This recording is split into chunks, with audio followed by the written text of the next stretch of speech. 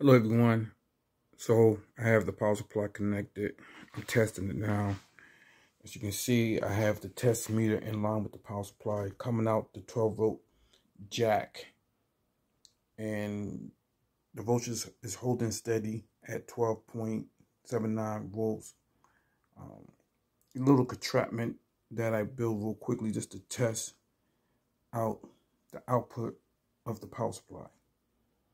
So I have a D-sub dongle to check the outputs there.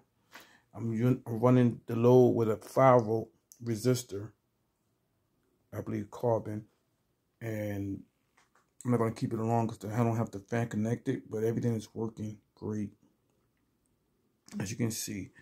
So tomorrow I will do more testing as far as using the scope to make sure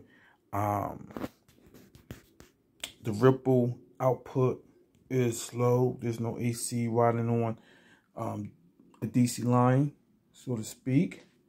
But this is the power supply that is working. So I'm going, as you see, I turn off my isolator. Capacitor is holding some charge, but the meter is off.